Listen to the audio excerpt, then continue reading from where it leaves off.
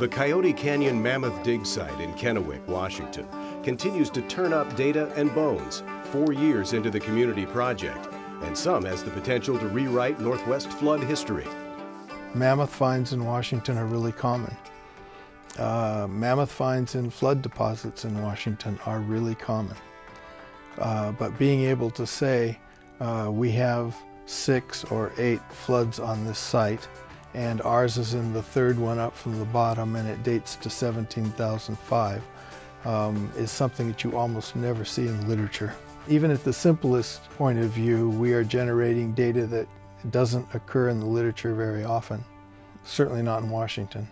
Well, we've got several different lines of investigation, let's say, and my focus has been on the geologic aspects. And so I've focused primarily on trying to unravel the sequence of geologic events. We've done some magnetic susceptibility measurements, done some X-ray fluorescence. We've looked at point counting of sand grains, to group those into different lithologic fractions, how much is basalt versus how much is granite. We've done some particle size analyses and calcium carbonate analyses and stable isotope analyses. Anyway, so the list kind of goes on, but primarily we're collecting samples and trying to piece all that evidence together, and where we see changes, those changes all seem to line up with changes in geologic events that have happened. One of the first things George saw at the site was fanglomerate material, and that was just the beginning for the geologic research director. Well, it tells part of the story. We have the basalt underneath, which is about 10.5 million years old, and then our next geologic unit is this fanglomerate, and it's about well, anywhere between 450 and about 240,000 years old. Most recently, about 240,000 years old. And then on top of that, we have the Ice Age flood deposits. And then on top of that, we have the wind-blown loess deposits. And what we see over there is just the flood deposits and the wind-blown deposits. These are the fine-grained facies of the Ice Age flood deposits that came in during the end of the last Ice Age. And you can see some banding here in my shadows. That banding, that's graded beds. Basically, each one of these we think represents a separate Ice Age flood event. And the mammoth bones are somewhere in this area. We haven't done a strong correlation over to the site quite yet, but we're working on that. But these are the flood deposits that the mammoth was found in. One of the other pieces of evidence besides these graded beds are these erratics. Okay, and these are those ice rafted erratics. They're granitic in nature. Our bedrock is basalt, which is an extrusive igneous rock, and so these are quite different. The other thing that's unusual is these are they're kind of out of sequence with the other sediment. So we got really fine-grained sediment, which suggests that the water was moving fairly slow. Yet we have these large rocks and angular that are not from around here. So something else had to bring these in. And these we call drop stones. So basically you can imagine a chunk of ice floating in on this temporary lake, and as it melts, these stones will fall out of that. And we find these occasionally throughout these deposits. And this is one of them that we took, just a few meters away. Many techniques being used at the site have come from volunteers and a willingness to try new things while excavating.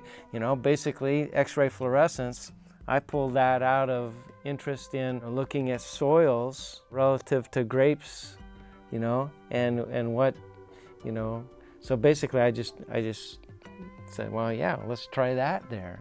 It's a different application, but it's same tool, same technique. In fact, Neil Mara, he's a co-worker at Battelle. I didn't know him until we started looking for a portable X-ray fluorescence instrument that we could borrow and take out to the site. Neil came to us, had a portable instrument that he was responsible for, and trained the interns and I on how to use that. Took us out in the field. We actually did some standardization, did some measurements. There's a device called an X-ray fluorescence instrument that allows you to very quickly determine the elemental composition of whatever you're pointing it at. It's very much like a Star Trek tricorder. Oh, Kurt, what is that? It fires a very weak X-ray at the target. The X-rays hit the element and bounce the electrons into a higher energy level. We take readings going from the top all the way down and look at the percentage for a specific element, say iron. As we pass through the different soil layers, we'll see the amount of iron change. It has a different geochemical signature as you pass from one layer into the next. And sometimes the chemical analysis will show you layers that you can't see with your eye, which is helpful for getting an accurate understanding of the geology of the soil that we're investigating. So this is a hydrochloric acid test with 10% HCl. I'm going to drop this on here. We're going to see what it does. That was really uneventful. So right here, I'm not sure if you guys can see this or not, there are little tiny pitted holes here and here and here and in this nicely compacted area. What that is that if you're eating away material with this acid that you drop on here, it creates little tiny holes. And so part of this is testing the reaction is to see how fast those holes form. So I'm going to drop. Let's try and do this again. This is a really, really quick reaction. So whatever it's doing is happening at a very rapid pace, which is why it's very hard to see. But at the same time, it's a very weak reaction because we're not getting more of those holes. It's not making a big cavity in the material. So this tells me that I have a quick reaction, which means calcium carbonate is present. In this scenario, calcium carbonate is what we're looking at. But at the same time, I don't have enough of it in the material that I'm giving big holes. We're trying to piece together all different types of data sets, kind of like a crime scene. We piece together the evidence, different lines of evidence, and as it converges on one story, then we have a lot more confidence that the story that we're painting is the right story. And I think the mammoth and the mammoth bones do sort of get front and center attention. But for me, what I think is really interesting about it is that the focus of the project is actually on the paleo environment and sort of what the landscape and ecology was like as we move down through the layers and back in time. And especially as the mammoth bones are bedded in between layers of the Missoula flood, that's really interesting. They've already gotten one good date on the mammoth bones and hoping to get a few more to lock it down. And that's really useful information for putting together the deep geologic history of this region. Once these layers are gone, we're not going to be able to go back and test them. It's almost entirely silty clay-based soil. The fact that it holds water the way that it does and molds almost like a Play-Doh is just a rough, very rough indicator that clay is present. It'll tell us the color of the sediment. So if you get through different layers, it'll help you determine where stratigraphy starts and ends, if it changes. And if there's a lot of iron content, generally the soils will look more red. It's an indicator. It's just another piece of information that helps us do what we're doing. Most of the ones at our site so far have been within this one page right here, or plus or minus one page. One of the aspects that I've been looking for some technical support on is someone that can help us do a three-dimensional model of the configuration of the bones.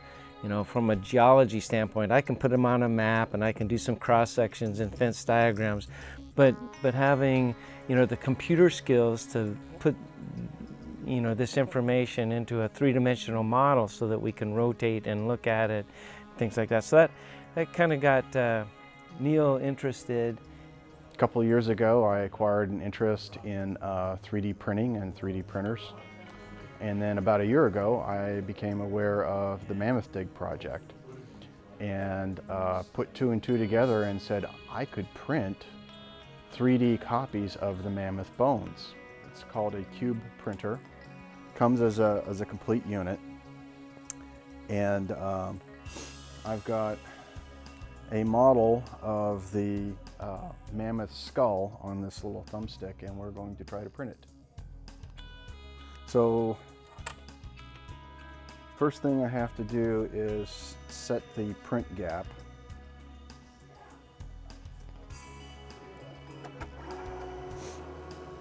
So there's a little tiny gap between the print head and this metal plate, and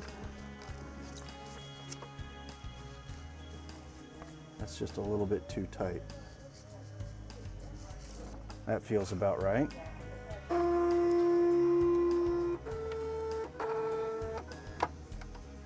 Put the thumb drive in. We tell it we want to print. So right now it's printing a base layer for the piece to sit on, which we will then cut off after it's done.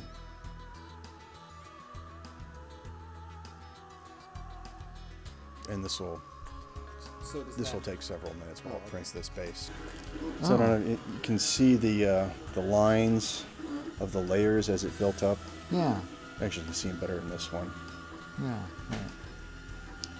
And so you can sort of see the remainder of that raft, that's what they call it. So it printed sitting like this. And he was able to take that three-dimensional model and cut it up into pieces, and on his own 3D printer print small replicas of the mammoth bones that we have. We could, demonstrate that, that is the left humerus and that is the left scapula. Oh well, we never even thought about doing three-dimensional models of bones that could help us in the field. George elaborates on some of the other techniques they're using at the site. A couple of the techniques that we have tried that are kind of unusual is that we washed down all the sediment, and then we've gone through and everything, all the sand between 1 to 2 millimeters, we've gone through that and picked out what is basalt versus granite versus quartzite. And so we've kind of pieced together the lithic fragments throughout the whole sequence. And we have seen some changes relative to the strata. We've also done the same thing kind of with X-ray fluorescence, portable X-ray fluorescence, as well as samples that we've taken back to the lab. And those are just examples of some of the newer techniques that have not been used a lot at mammoth sites or in the Ice Age flood deposits. And so I'm excited about that. We're still working on that, the finalities of that, but our preliminary findings suggest that both these techniques are useful and are working together to tell the same stories. We have above and presumably below the mammoth itself. We haven't gotten below it yet, but above at least, we probably have a 17,000-year record of beetles, of rodents, of reptiles, amphibians, of mollusks, of seeds, of other plant material, stems and things like that. All of that really, the interpretation of all that really requires George's work to kick in so that we know where the strata are changing, lithologies and textures and everything like that. Eventually, when this material, the material that we've gathered gets picked and sorted, we'll have individual faunas to plug into each of these layers and be able to talk about how the paleo environment and the paleoecology has changed through time up through that 17,000-year stack of sediments to plug into his geology. And I think it'll make this a critically important site. One of the things you notice immediately at the site is the variety of ages involved in the dig. It isn't an accident. And Pacific Northwest National Laboratory is a supporter of the Coyote Canyon site and has created opportunities for their interns to be part of the project. Well, one of the things that, we have a Team Battelle project, and Battelle Corporate has provided $10,000 to support this project in laboratory equipment and materials and things like that. And they also support it through their educational programs. And so we have an opportunity to bring in interns associated with the lab and give them an opportunity to carve out a project that isn't directly related to any specific project, and so they can kind of carve out, something that's unique or interesting to them. It's a small 10-week kind of project, but basically gives them the concept of developing the project, the idea, the hypotheses, what data do they need to collect, the research aspects of it, and actually folding that into a product, a presentation or a poster or something that they can actually present. Some of the techniques, as Bax had mentioned, some of these techniques you don't really see in the literature associated with the Mammoth site. And so that has piqued their interest as well. And then we try to develop it such that, they arrive at a hypothesis, perhaps with some coaching, and then, the whole scientific process. Well, what data do they collect in order to test that hypothesis? And how much data do they collect? And how do they collect it? What techniques would they use? And then going actually out in the field and collecting the samples and doing the analyses and coming back to the lab and preparing the samples and doing laboratory analyses, and then pulling that all together to do statistics on the analytical values. And the feedback has been, I guess, really positive, that they've grown technically. So, and along the way, there's it's hot and dirty and dusty, and so they learn some of the other aspects of actually doing a project. I worship them. Seriously, I think that's really, really cool. They are tomorrow's scientists, and to have played some role in getting those kids turned on to that stuff, I just feel real good about it. It offers high school students an opportunity to get into areas they wouldn't certainly be able to at most schools that they would go to. We're, compared to what a science classroom offers, we'd have to be called a field lab. And you just don't find those on high school campuses. We have 3 students who over the past few years have done some pretty high-level work. There's a young lady just starting who is a high school student, I believe from Richland High School, and she is going to be working with Bax on a study of taphonomy, which is studying how the bones are buried and the condition the bones are in and such, and she's just getting started. But the fact that we've got citizen scientists, and students and teachers actively involved with it, and it's overseen by professionals, we feel comfortable that the data that we're doing is defensible. Our primary focus is twofold: research and education.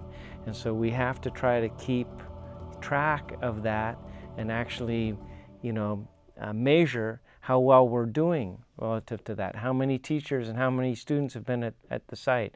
How many internship projects have been completed?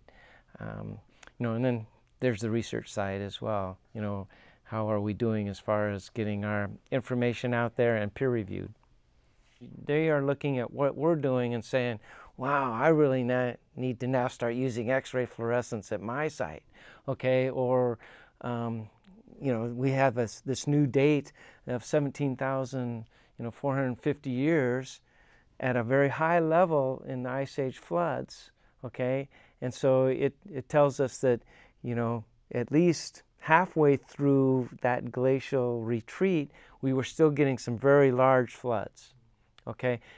So there's different aspects of it. Oh, I didn't know there was 26 mammoths, you know, and only, you know, relative dates. And the other thing that came out of this was that of all those dates, none of the mammoths that we've been able to find are younger than about 16,000 years old.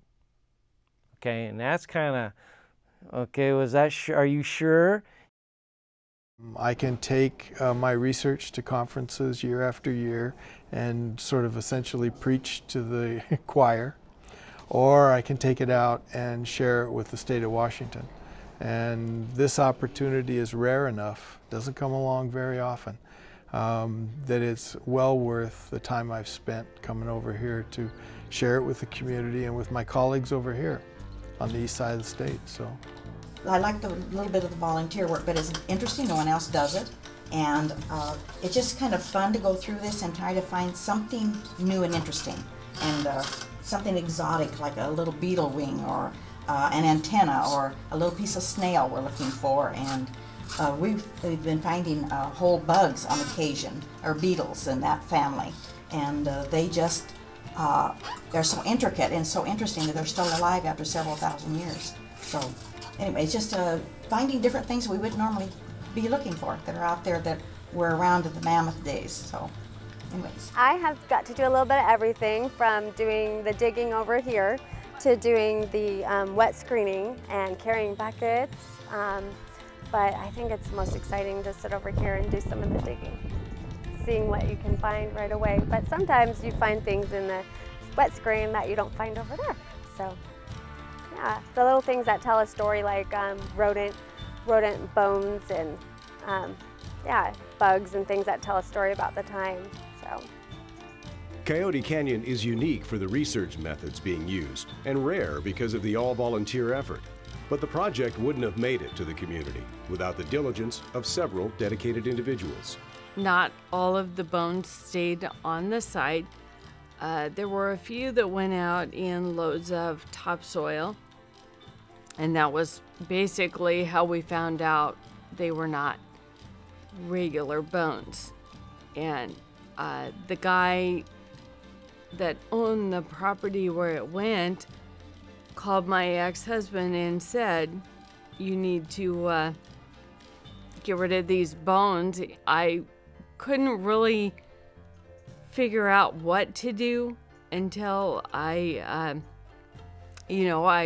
thought about the colleges and where would you find archaeologists or anybody that would know anybody else that might want to be in it. So at the end of 2003 and probably all of 2004, I was pretty worried about my ex digging it up and just getting rid of it, or trying to sell it on eBay or something like that. So I'm really glad it got into the right hands. The first time I heard about the bones were from a colleague of mine. I had noticed she had some property on the multiple listing service that was up Clodfelter. And having a good friend that lived up there, I said, what's going on with that property? And she said, you're never going to believe this, but they found mammoth bones on that property. And I said, well, if I can find somebody the property tonight, would you help me put it all together? And she said, if you can find someone to buy that land, I will definitely help you put that deal together. I immediately thought of a friend of mine who's not afraid of challenges, and he's a very brave person. He's very familiar with land and different unique things about property. I called my friend and I said, what are you doing? I want you to buy a piece of property with a mammoth on it. He goes, have you been drinking? And I said, no, I have not been drinking. I really want you to buy this property. And I started to tell him about the property. He goes, I already know all about it. And he actually knew about the original find from the previous landowner. Can I bring the contract to you tonight? Will you buy it? And he said, sure. And I knew that he would want to save it for the Tri-Cities. And that was our original thing, is to save the bones for the Tri-Cities so that they wouldn't be taken by somebody else just digging up and removing them. We wanted the Tri-Cities to enjoy that. If you had to describe your role in this whole story, what would you say your role was? Guardian angel. I made sure, and I did hard things to make sure that those bones were known and protected the best that I could. I hoped it would be a great place for people in the Tri-Cities, students and the public and the scientists all be able to work together on one project. And the site has thrived under the direction of the three amigos and corps of volunteers.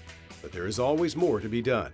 When you talk to the scientists in me about how, what I'd like to see, we could use a total station, survey equipment, microscopes, money for radiocarbon dating, money for geochemistry work, money to pay for and employ interns over the summer to work with us. That's on the research side. We could use money for security. We could use money to better the dig house and the presentation that we make to the community. It's almost an endless list, but not quite. As important, I think, as the funding is participation.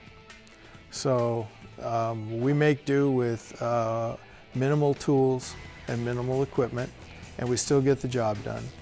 But we can't do it without volunteers and people to participate in the project. So, and these things are not beyond our vision. We're doing well, I think, given a modest budget.